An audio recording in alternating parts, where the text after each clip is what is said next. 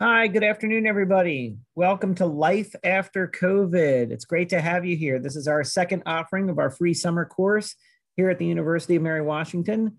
We're delighted to have you with us. We have a large group here for this class. We have 650 people registered in the class. 350 of them are UMW students, both continuing students and incoming first-year students who are starting at Mary Washington in the fall of 2021. So it's exciting to have so many students with us, but I'm also really happy to welcome all of the community members that are with us. We have a large group of alumni, faculty, staff, parents of current students, and friends of the university, community members who are just friends of the university. So welcome all of you to Life After COVID. We're excited to be doing this course for you. I want to start by just thanking everybody who made a donation when you registered for the course. As you all know, those donations are all going in to support a fund for high impact student learning experiences. And so they are being put to very, very good use, and we appreciate it very much. I also want to extend a very sincere thank you to Kathy and Tom Wotecki. Kathy is an alum of the class of 1969, and she is matching all of the gifts to the endowment from now through the end of July, which is just a very generous offer from Kathy and Tom Wotecki. So thank you all very much for that. Finally, just some housekeeping. You'll see at the bottom of your screen that we are in the Zoom webinar environment, and you are going to be able to click on a Q&A icon at the bottom and also a chat icon. The Q&A box is designed for the speaker. So if you have questions that occur to you during the presentation, feel free to go into that Q&A box and type out your question. Those questions will appear to everybody else who's an attendee in the session. So you'll all be able to see the questions. And if you see a question that you like, you can give it the familiar thumbs up vote. So go ahead and upvote the questions that you like, because the questions that get the most upvotes will be asked first when we get to the Q&A session in about a half an hour. Finally, for the chat box, if you have technical issues, feel free to leave a note in the chat box. Those can be seen only by the panelists, so by myself and by my colleagues who are facilitating the course with me. So let me introduce myself now that I've forgotten that for the last 2 minutes. My name is Keith Mellinger. I'm the Dean for UMW's College of Arts and Sciences, and I'm delighted to be one of the facilitators for the course. With me tonight is Dr. Anand Rao. He's a professor, but also the chair of the Department of Communication and Digital Studies, and also Betsy Lewis. Dr. Betsy Lewis is the Assistant Dean for the College of Arts and Sciences, and we're delighted to have her with us as well. We'll come back on after the presentation at the end and moderate the Q&A with all the questions that appear in the Q&A box between now and the end of the presentation. So let's get right to it. We are very happy to welcome today Professor Dan Wolf. He's a lecturer in the College of Business. He has an exciting past before he came to us here, and he's going to share with us how the pandemic has affected business. And so without any further ado, let me turn it over to Professor Dan Wolf. Dan? Thank you, Dr. Mellinger. Hey, everybody, welcome. It's good to have you aboard. For the next half hour, we're going to talk about how COVID has affected a lot of business practices. Not a lot, everything. It's touched everything. This past semester, I taught a seminar on COVID and the impact on our everything, entertainment, travel, all aspects of business world, including the restaurant business. I had speakers in this past semester from the theater business, the studio side of the entertainment world, also travel, leisure, everything involved with that area. So as we move forward, it's anybody's guess. We're seeing trends that are happening, but we're seeing trends about what these last 14, 15 months have meant. We saw what happened over this past Memorial Day weekend with crowds back out, the need to interact, the need to have that social interaction that's been missing for so many months, actually missing over a year plus. Let me go ahead and share the screen with you. And let's go from just some touch points, but I love this quote. There are decades when nothing happens and weeks when decades happen. Because when you look at something like this, especially COVID and what happened. And a lot of talk about this has never happened before. This is something unique, something new. In my mind, it's not true. I mean, we've had outbreaks. We've had basically pandemics in the past, not in our lifetime or my lifetime, but they have been there. And from a standpoint of what has happened after after situations like this, one thing you notice more than anything is really, I see as an acceleration of basically what was already happening. It's to accelerate the environment of things that were going on. If I talk about entertainment, we already talking a little bit about streaming. What did COVID do? COVID accelerated the need for streaming services. It shut down other aspects of the entertainment business, but accelerated how much growth there was. Look at something like Disney, which grew over to 100 million subscribers in a record time. They were expecting that over a 3-year window, and it happened over basically a 1-year window. So you look at things like that, you look at things that don't make sense. Why did the stock market shoot up so high after the initial drop when COVID came out, when everything shut down last March? Why did it then go for the last 12 months such extreme heights? So things that in a lot of ways don't make sense, and everybody's going to be prognosticators about what's going to happen in the future. But let's go with, start with back to use some history, because I always like to look at history and look at that from a standpoint of how it determines our future, how it determines, because everything has the past. And I know we can look at this as something unique, but you look at like the Spanish flu, and you look at the Spanish flu killed 50 to 100 million people. It's hard to keep records back in those days, 1918, 1919. But what was it? I mean, what the different things that came out that just affected us from a standpoint? We look at it, influenza, what things you had to do, do not take a person's breath, wear a mask, things that you do that basically started the pandemic back then. What happened after the 2 years of the Spanish flu? Well, we went into a depression. We went into basically the Great Depression of 1920, 1921. And then after that, there was 10 years of amazing growth. So there's a lot of things that we can look at. Bringing pictures up to you, and let me make adjustment really quick. Okay. We look at things from a standpoint of things we've seen before, going to a ball game, wearing masks, things that were shut down. Now, part of the Spanish flu, there was 4 waves to it. It infected 500 million people worldwide. But what happened, like I said, after that fact, we went into depression. We don't see that happening now. But then there was 10 years, like I said, of great growth. And it was such a great era of growth. You look at some of these, I love putting these up, masks must be worn by all during the epidemic. Or police raid a saloon because of keep church windows open. Things that you've seen before. Now, I bring up some COVID-19 scenarios, and these are scenarios that came out last spring. And these are major economic variables. So from either robust recovery, which is a bull market, to a bear, which was deep scars. Will things go back to normal? Is it going to be a new normal? And I always like that word, a new normal, because things, from what I see, are going to change, and they're continuing to change. And I think there's change that will really focus on just certain areas. I bring this first up, this base case. So navigate new normal. One of the things they put was subdued near-term productivity growth, lower capital expenditures, and higher unemployment. But they're saying higher employment levels through 2025. What we're seeing, we'll talk about in a few minutes, about higher unemployment levels that we've had to go through. But there's a wave of if you look around you now for help wanted signs. What's needed? Now, people are switching gears, and we're seeing a switch from people going from basically leisure services, which include hotels and restaurants, and changing their careers because they realize that it's there's too much risk factor involved.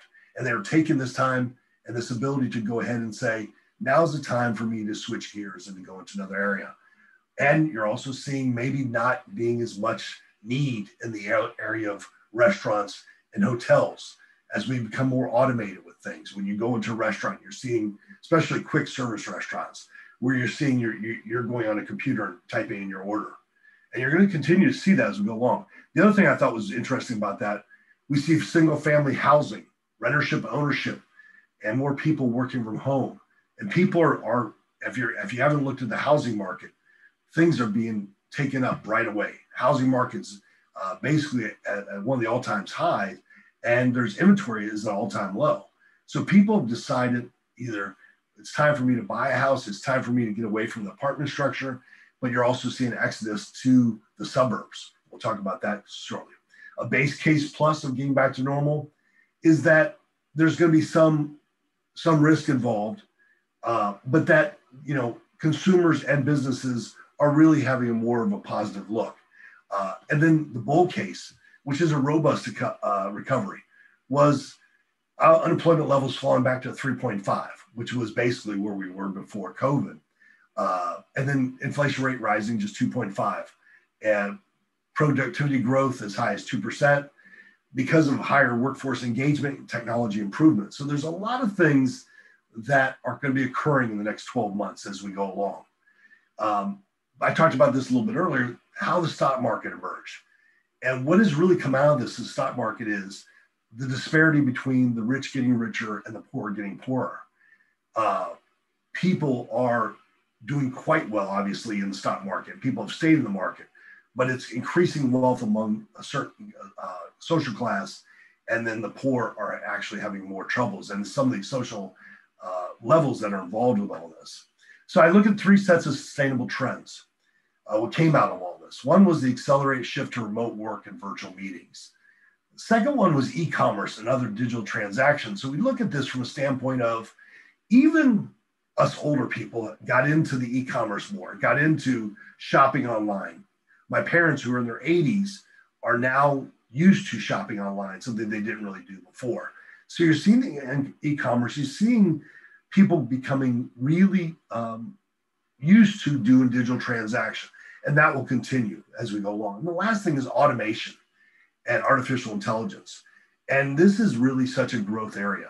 And along this line is that we finally have entered, even though we've been in a digital world for a while, COVID has reminded us that we needed to automate more. We need to get to a much more automated level, and the use of artificial intelligence, the use of areas that we can go and use technology to make things less interactive on a physical level and much more from a digital standpoint. The more advanced an economy, the greater its potential for remote work. Now, we've been playing with this in the world I was in for several years, the entertainment world. We always talked about allowing people to go to much more of a remote work environment, but we never made that move. We never felt like, oh, we need to have everybody in the same room. Well, what really COVID has shown is that, yes, it could work. Not only could it work, that it could really prosper, that we can all get together and work remotely and yet still get the work done, be productive. Because the realization is that how much time do we spend in a car per day? I know living in LA, I spent 1 hour and 15 minutes each way going to work. That's 2.5 hours a day in a car. Now, productivity might be being on a phone still, but that's still a worker spending that much time. And it makes for their day being much more of a longer day, a 7 a.m. to maybe a 9 p.m. Takes away from family time, takes away from other things that will really continue to keep a worker or an employee happy. And what we're seeing is happier employees. So this advance in going for potential work. And why the shift to remote work? The argument is now that 20-25% of workers can work from home 3 to 5 days a week. You compare that to 5% in a pre-pandemic world. The other thing that's really going to affect is business travel, that we will decrease business travel by 20%. But look what that affects. Less business travel means less time in airports, expenditures within airports, flights, travel to areas, rental cars, hotels, restaurants, all the things that you think of with a reduction of business travel, how much that will affect the economy and how much it will affect the economy from a standpoint in major cities. So we look at things that will really affect by this pandemic. We'll see this continue to be a major issue as we move forward. Another issue is people moving from cities. And the people are moving from cities to suburbs and small towns. This is breaks a 10-year trend. We were seeing, except for areas like LA, we're seeing where more people were moving into big cities, younger people moving into big cities. As older people and people with families were moving out of cities to the suburbs, we're seeing young people move in. Well, we saw these last 14, 15 months, this breakaway. But has this breakaway just come from the last year? Has it, or was there already a shift in place? Now in research, you see that there was a shift already in place where people were leaving the cities. And we'll talk about that in a few minutes, about why that might happen. But this is a 10-year trend that's broken. And I think it will continue to be people living out to the suburbs and small towns. And I have one theory about why that's happening, but we'll talk about that in a second. And it's estimated that up to 33% of US jobs may be vulnerable, with more than 80% being held by low-income workers, which means we have to retrain a workforce. We have to retrain a workforce. And a lot of these low-income jobs or low-paying jobs by low-income workers are happening in the service environment. They're happening in the restaurants, the hotels, areas like that, that we will have to retrain our workers. And as we move forward, with this thing called urban exodus, and that's the population shifts away from major cities. And you're seeing population shifts downward in New York, San Francisco, LA, Philadelphia, international in Paris, Tokyo, London, Hong Kong. But this migration started before COVID. And what happens is in a situation like a pandemic, it accelerates any type of trend that you're seeing. It has a tendency to accelerate anything that's going on. I talked about earlier about streaming, and I talked about how streaming was starting to happen more and more. Obviously, Netflix was the leader, and other groups are starting to come into it. But over the last year and so many months, you had an increase of everybody's streaming sites up to 5. The average was about 5 streaming sites.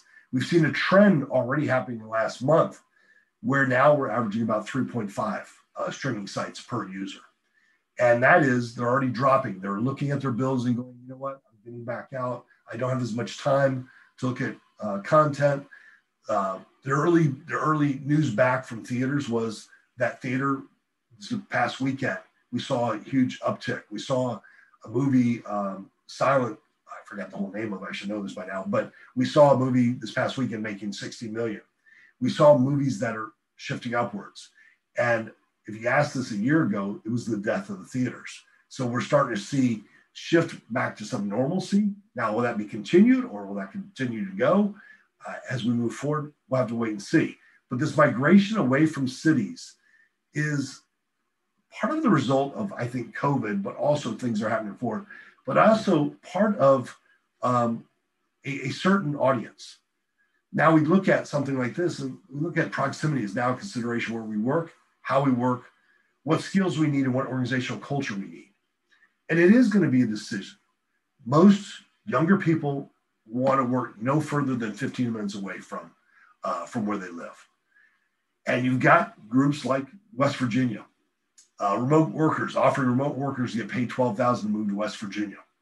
You'll start seeing maybe more cities like this. Now, you've seen a huge growth rate in cities like Utah, Idaho, Texas, North Dakota, and Nevada. They've experienced rates of 15% or more of growth. So these cities are doing quite well. Well, you're seeing a downtick in cities besides major cities like West Virginia, Illinois, Mississippi.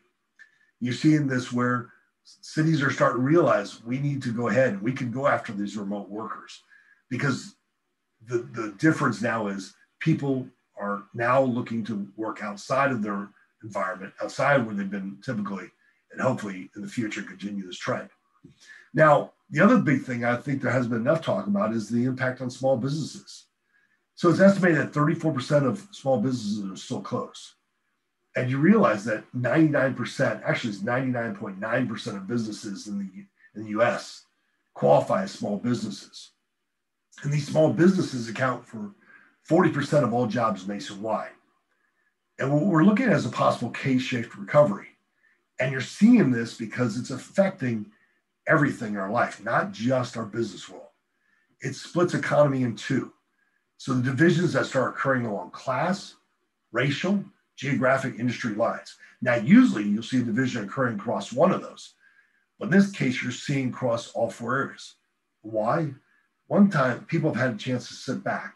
People are not caught up in the hustle and bustle of basically being in a work environment. A chance to rethink their life, to rethink things. And it also, this exposes pre-existing divisions and disparities in wealth, the haves and the have-nots. So you're seeing this K-shaped recovery, which I think will continue happening. And what areas are impacted? Most affected by COVID. Impacted, obviously, in the retail, leisure and hospitality, obviously, restaurants, hotels, cruise lines, things that affect all of these areas. Construction business. If you haven't noticed, the cost of wood has gone up 300% since the pandemic started. So you're not seeing new construction happening. You're seeing much more people involved with their own home, doing construction work in their home. You're seeing people buying up existing properties. Travel and transportation, the entertainment business, and most areas affected entertainment except for streaming.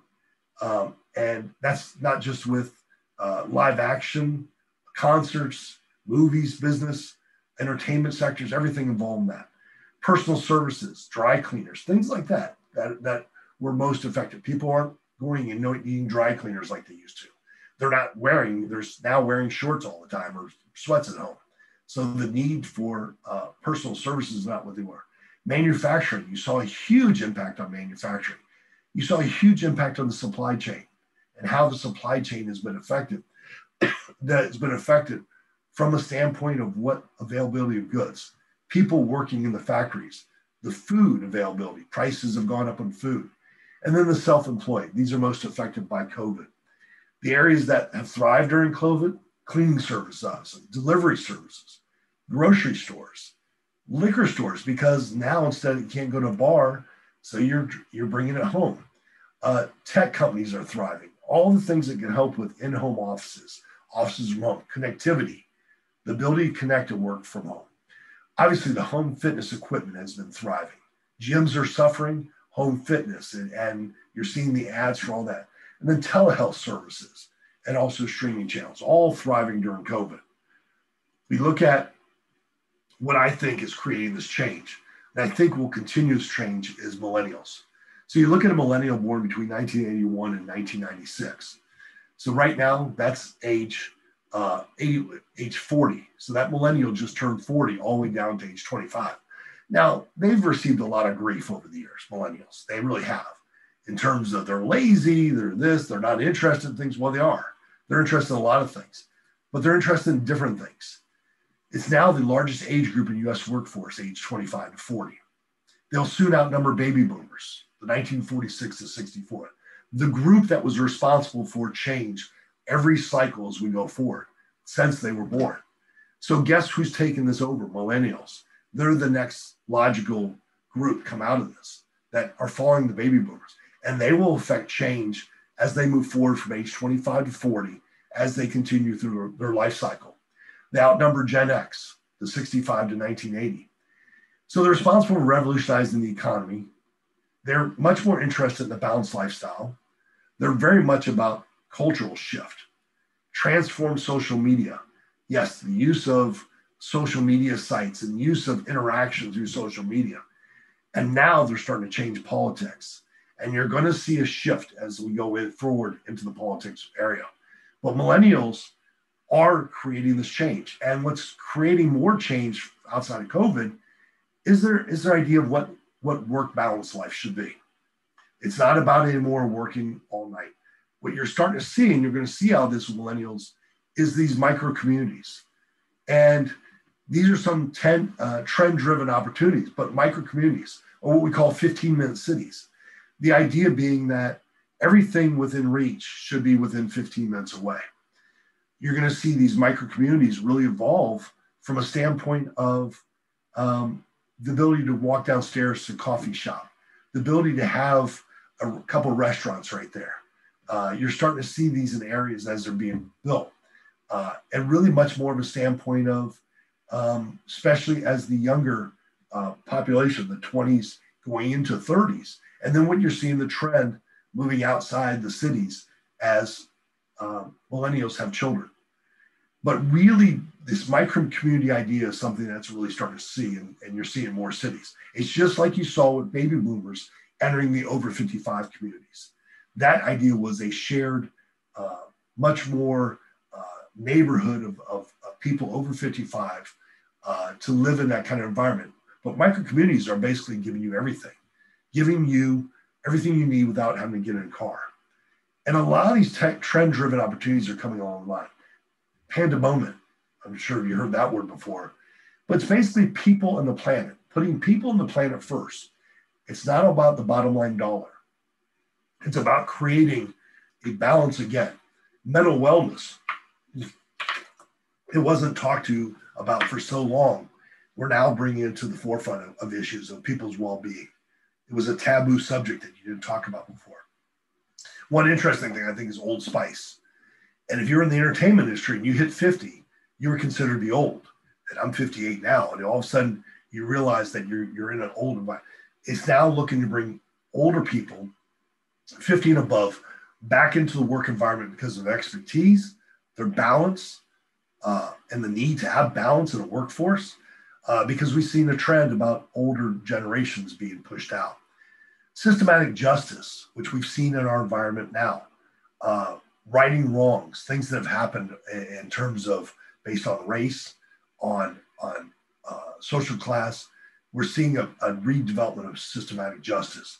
Planted, which is basically plant-based food. We're seeing that trend. Norm recalibration, and that is basically acceptance of along different lines, whether you're transgender, whether you're gay, whether you are even from a standpoint of looking at this from a standpoint of interracial marriage. We see much more advertising. Excuse me, come over cold. Much more of an advertising now that is much more representative of our society.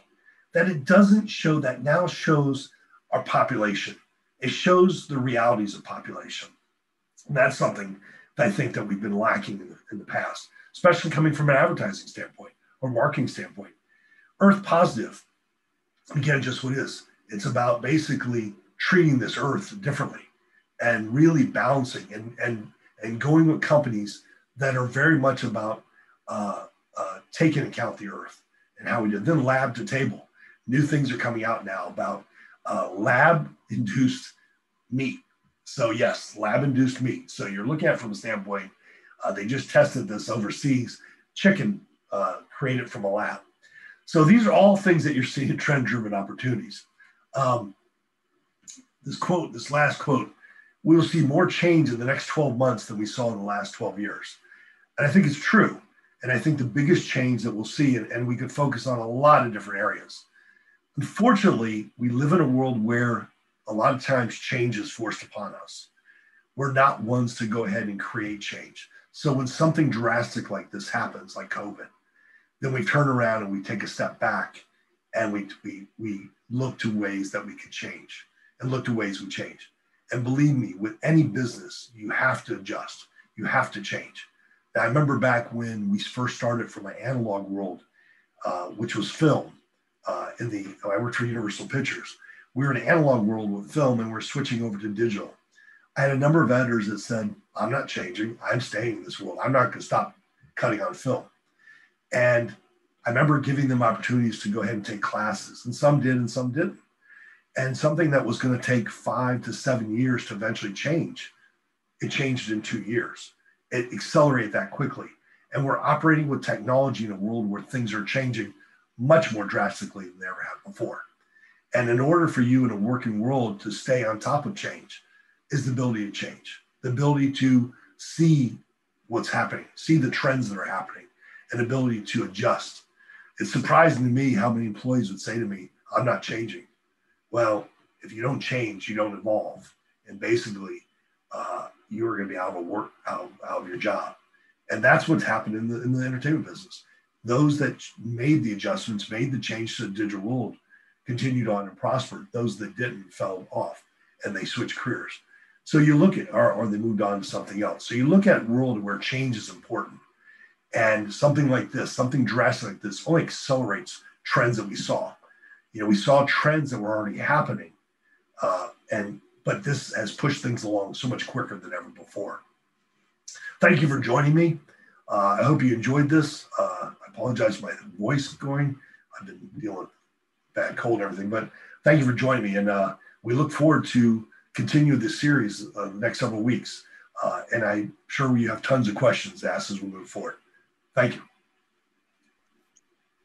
Well, hello, everybody. My name is Anand Rao. I'm a professor of communication and chair of the Department of Communication Digital Studies here at the University of Mary Washington. And thank you to Professor Wolf. What a thought-provoking, really excellent presentation.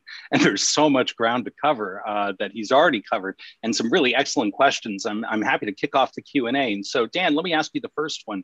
You noted a number of trends that we're seeing that sometimes seem counterintuitive. On one hand, you said that there's a suggestion that we'll have, elevated levels of unemployment over the coming years, maybe through 2025. But at the same time, small businesses are having trouble finding staff. And so the first question we have is regarding this. We're seeing nationwide pressure, particularly in the service industry, for entry-level workplaces struggling to find employees. Could you elaborate a little bit more on what the causes of this could be, and how do we expect to see this phenomenon evolve over the coming years? I think, well, a couple things are happening. One, and I really avoid politics. But one thing is a lot of the extension of unemployment till September. And I think that now you've got about 20 governors trying to change that already in states. But if you look at it and say, if I'm receiving $700 a week and I go back to work and I receive $650, why am I not going to stay on unemployment until I have to? So we had one of the speakers I had in was Virginia Beach tourism, actually two speakers, one for the restaurants and one for hotels. And they both were pleading to my class, if you're looking for a job, contact me. And a couple of them did. But that is a big issue, is that, and also the other thing that's happening is people use COVID time to say, I need to rethink myself. I need to really rethink the direction. I'm in an area that now considered volatile, that I was one of the first to lay off because of restaurants closing and hotels. And that's another issue, is that people are saying, I need to get out of this type of sector and get into something else. So you're seeing a combination of those two things. And it's probably going to be affected all the way through the summer. It really is. I mean, I've never seen so many help wanted signs out. I live just down here in Virginia Beach. So. Okay, hi everybody. My name is Betsy Lewis, and I'm a professor of Spanish and an assistant dean at the College of Arts and Sciences. So I'm excited to ask the next question, and it has to do with pent-up demand. What do you think? Do you think there is going to be a lot of demand for things like big companies like Disney, visiting Disney? And also, I'm going to add to that question, kind of a follow-up, is how do you think it might be different than it was before COVID? Well, from an entertainment standpoint, every time you look at, theaters have been under scrutiny. Every time you go back decades to something like theaters, and when color TV came out, it's going to be the death of theaters. When the VCR came out, it's going to be the death of theaters. So it's always been, but people, the need for entertainment, the need for social interaction, they're starving for it. So I think a company like Disney is so well suited for the ability to bounce back. And in fact, if anything, their stock has shot up high during COVID because of their streaming. So their ability to use, I think we'll see much more, like in Disney's case, the old way of Disney, which was much cleaner environment, much cleaner. They were cutting corners, Disney was, for example. And I think you're looking at basically cleaning services that will stay at the forefront. I think I've never seen airports as clean as they have been. So you look at along those lines, people are demanding this more and more. That's what they're continue. I think you'll see, I remember the days when I used to see someone wear a mask and think what was wrong. I now look at it as like going, people, certain people will wear them. A little more germs and everything, but I think that you'll still have some of those things in place. Great. Well, I have the next question, Dan. There's a really great question that there's a lot of ground to cover regarding communication. And as we've worked remotely, both in education as well as in the business, in the workplace, and you noted the rise of remote work, there's a question about how do we adapt our communication styles. I will note that we do have a session coming up on this regarding communication practices and how they've changed because of COVID. But Dan, I'd like to turn the question a little bit to get you to elaborate on how remote work has changed the way we communicate, and maybe are there ways that, as you view this as a business professional, as somebody in a college of business, do we need to do a better job of training students, high school and in college, to adapt to remote work, to be able to communicate more effectively? Well, I think what's interesting is the big adaptation to adapt to this was really, to me, the older generation. I think we had a harder time adapting. Now, a combination of both is what's going to work. I worry about the culture. If you look at businesses, that need for culture, that need for interaction. Now, one thing, I read an article about this, was that what happened in a culture of a business, I look at the entertainment business, there was always a kind of a social class. You had the people at the main table, and then you had the other people that sat around on the outside. What Zoom allowed everybody to do is be on an equal level. And it allowed it to be much more equal. And I think it also made people a little more human. If you're on your Zoom call and then your child it comes in the room, things that made it a little more human nature. And I think that's what's been effective about it, frankly. Now, there's definitely drawbacks, but I definitely think this will allow for much more understanding the human element, understanding that people have to balance the work plus home. And people would talk to you, but now you experience it. Now you can experience someone with their child walking into a room.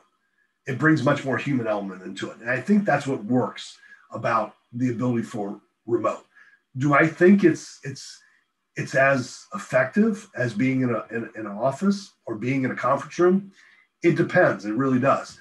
I do think the fact that you're eliminating 2 hours a day on a commute time or an hour and a half a day on a commute time, then obviously right away makes people much more effective in that environment. So it is, but I think it's going to be a combination. The ability to work from home maybe 3 days a week, in the office 2 days a week, which we didn't get into. What's that mean for retail space, or what that mean for basically consumer space? You obviously don't need as much office space as you did before. You're able to work in a different type of way. So, but I do think in the long run, I think it makes a happier employee.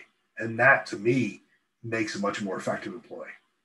So, yeah, I think those are some of the biggest challenges we face at the university as well, is figuring that out. I know we had a big, we call it UMW Academy, a big event that happened several weeks ago, and we had an attendee who was in Jamaica who was able to attend. Yeah. Because it was being held via Zoom, and so the access issue, I think, is an important part of that as well. But let me shift gears here a little bit. Artificial intelligence, automation, that sort of thing, has it been accelerated because of the pandemic, with people not being able to come together as much? And I mean, what's your take on that? Well, from what I've been reading, is that's what's been a huge acceleration, technology. The need is accelerated. People, businesses spend more money because people are working remotely. The ability to now interact with, and we always had that ability to interact with London, but now you're interacting with multiple offices and doing what you need to do, where you're spending so much time out there. But there's much more expenditures have been going, much more expenses have been put towards. A lot of companies were putting off doing what they needed to do, whether it was computer systems, but because of this, they've had to spend the money. And, we've heard about artificial intelligence for a while, but you're starting to see that more in manufacturing, automation, because they saw what happened to the production, how a employee, in a facility, in a production facility, this could happen. How would they move going forward? So that you're still continue to see this investment spent. It's one area of technology that's just going to continue to go nuts. And that's why you're seeing the stock market for technology going crazy. So.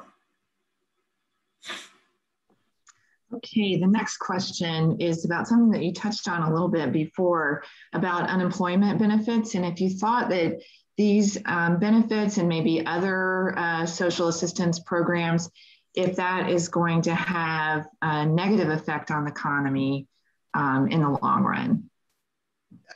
I don't think in the long run. I think it's short term. We're seeing it short term. I think in the long run, it is.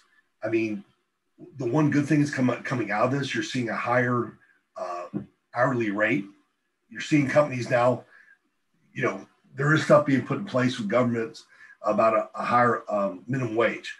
But what's happened is the need for employees. These companies are raising the rates. I'm starting to see where it used to be a $10 job. Now they're offering $13. So I think in the short term, it has affected getting, employees back to work. Long term, I think it will benefit the employee. I benefit unemployment that they realize they've got to come in higher than what the employment benefits are. So the market is adapting. It finds ways to adapt to the demands of the market and supply. But it's things they could have done before. Companies could have done before, but they didn't until they were pushed. Until they were pushed, did they really make a change? And that's what's happening in a lot of these trends. And I think that's a good segue to the next question that was asked. You alluded to this within the presentation, talking quite a bit about the importance of small business and how really that is the backbone of the economy. But we've seen an acceleration of the trend where perhaps big chains are moving in and putting pressure and sometimes putting small businesses out of business. What do you think the best solution would be for small businesses? The mom and pop store trying to compete with the chain that's moving in. Is there a way to compete, or is this just kind of an inevitable change? Well, it's kind of, again, adapting. Small businesses that adapt to areas that are not being served. I think you're seeing, and it's been a trend that's happening for a while now, obviously, the Walmarts of the world, the Home Depots, getting rid of a lot of small hardware stores. I don't know if there's a way to change that, because then you're basically affecting growth. You're affecting the chance for companies. I do know that you're seeing a lot more unique businesses coming about, microbreweries, things that are really kind of touch on local prosperity. And I think that is where small business owners are getting smarter. They're realizing that I'm going to tap something that's a need. And I mean, I got to tell you, we were talking about this off camera.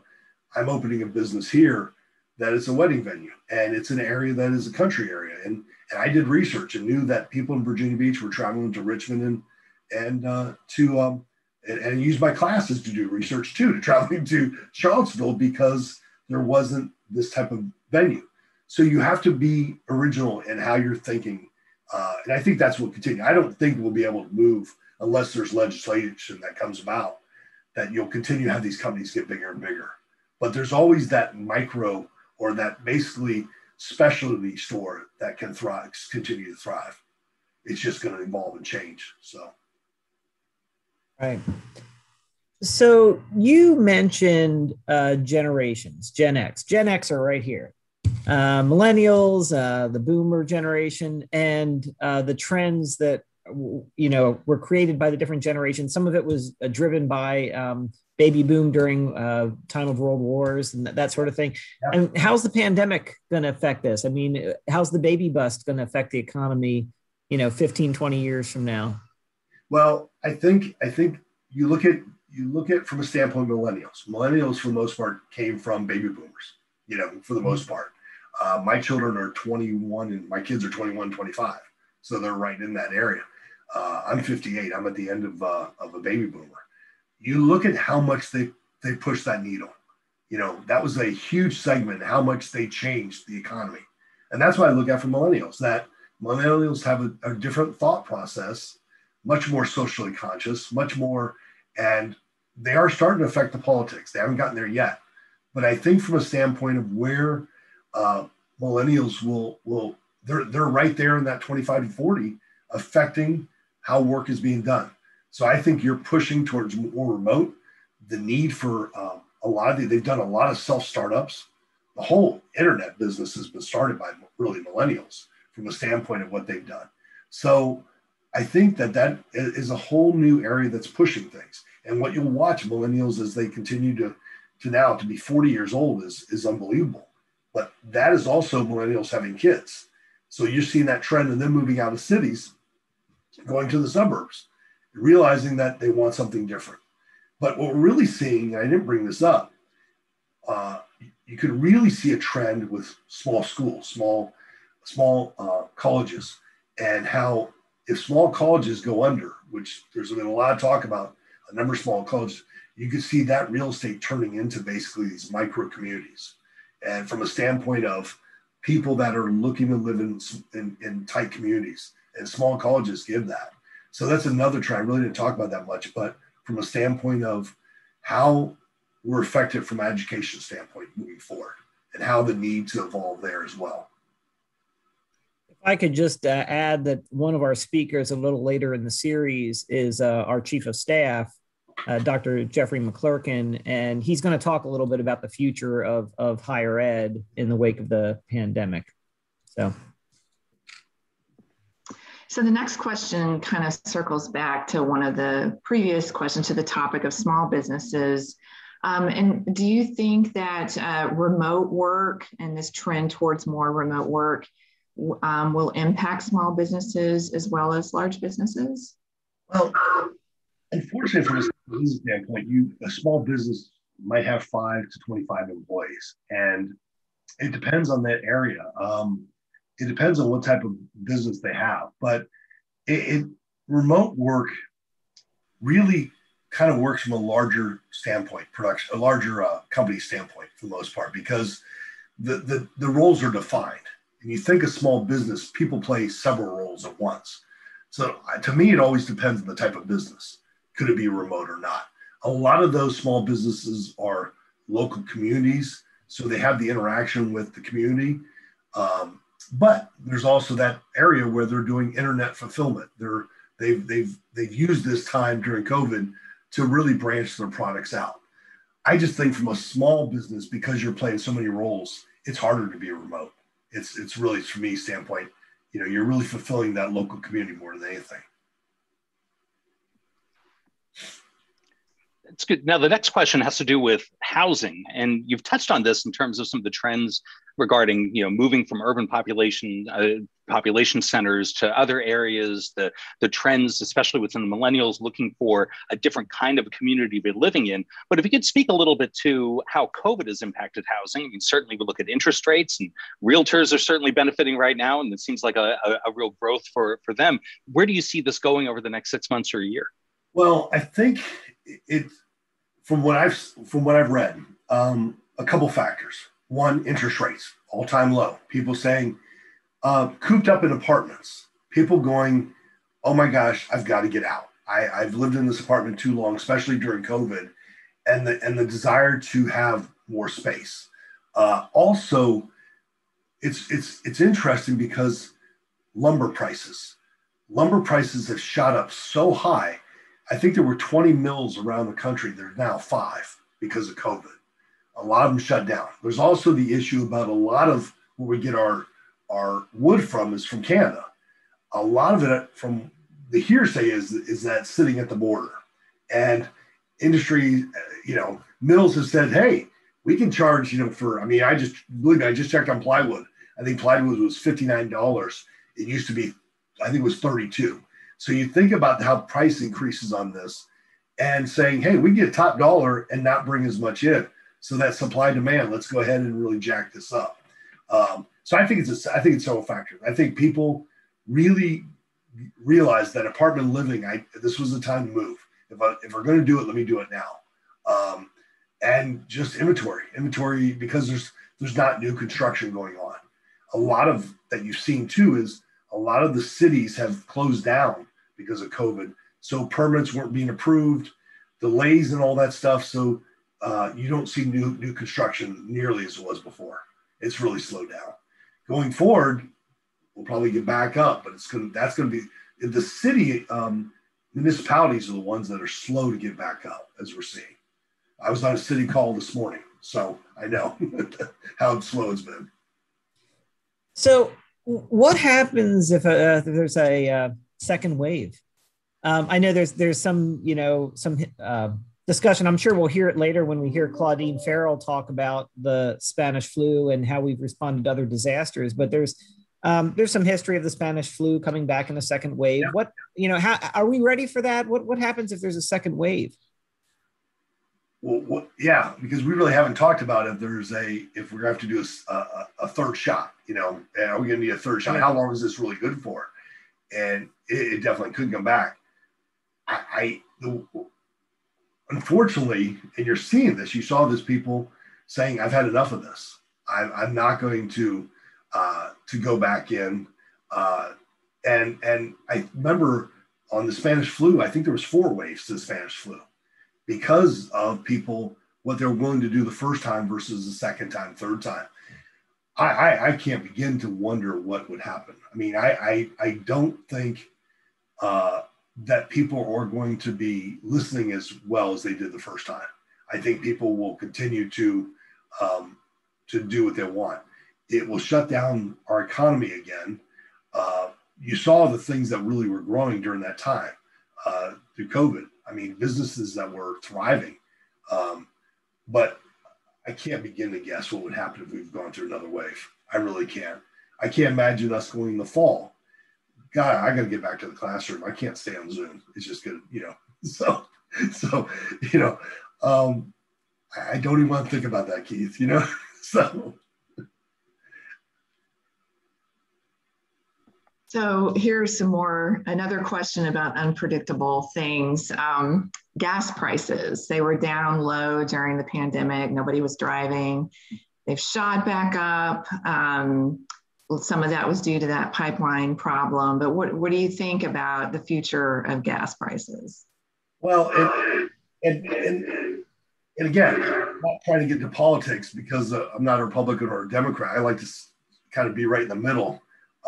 Certain things I agree, but you normally see when a Democratic leader takes over, the gas prices will shoot up. We also closed down a pipeline. We closed down the pipeline up to, I think it was North Dakota or South Dakota. So you see the demand, and now people getting back out there. People are getting back, they're traveling again.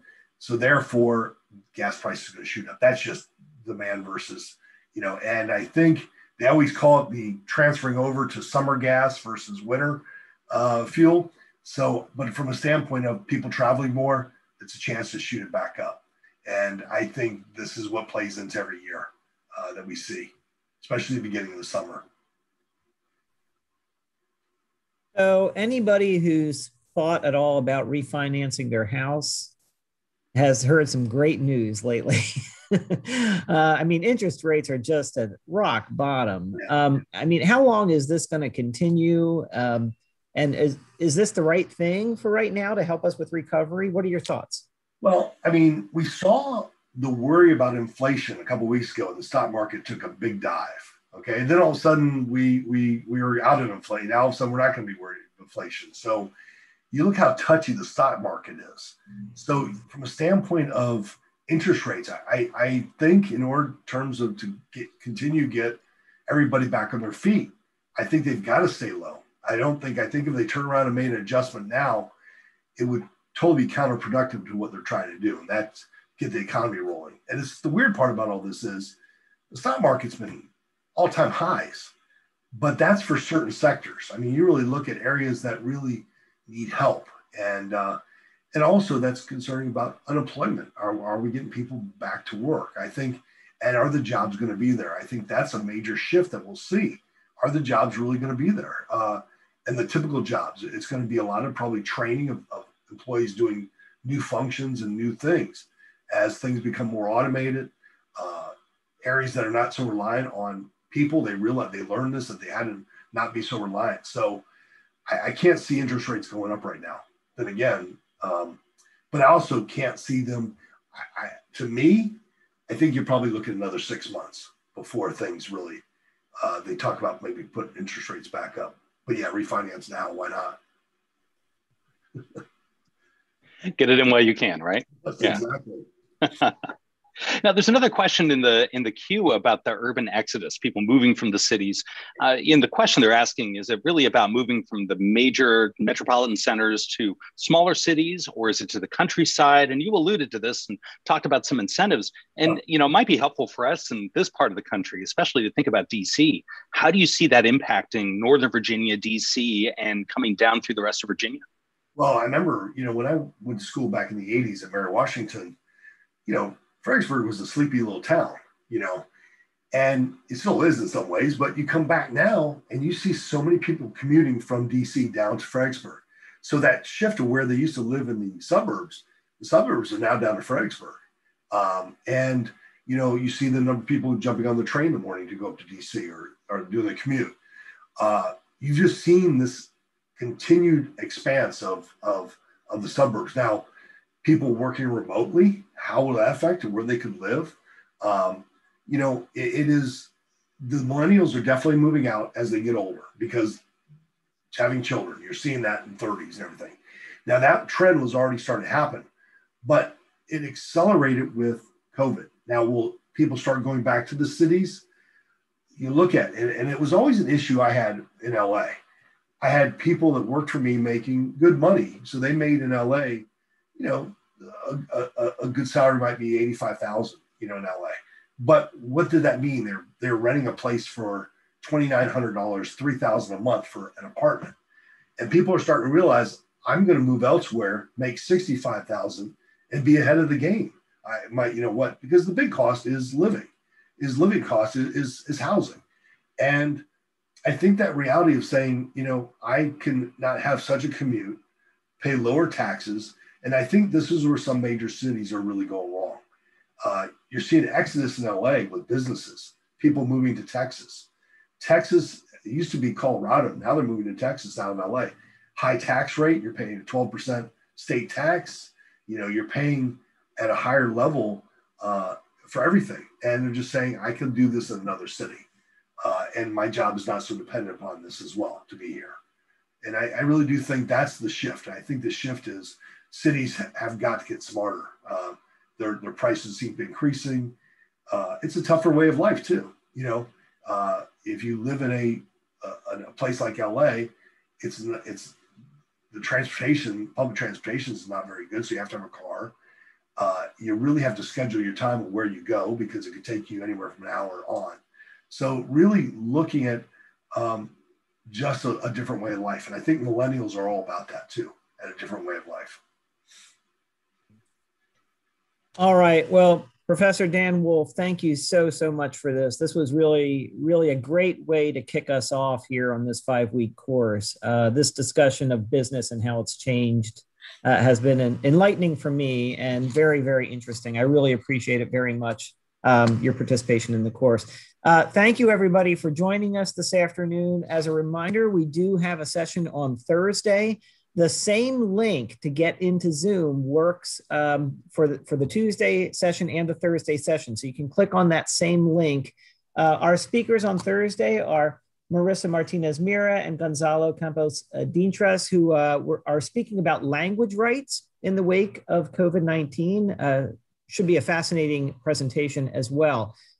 Mary Washington students, if you are an incoming student and you're participating in the discussion groups, be sure to log out of the webinar and click on the link sent to you by Professor Rao for getting into those small group discussions. Those will begin in about 2 or 3 minutes. If you're a continuing student, remember that we're asking you to participate in the discussions in the Learning Management System Canvas.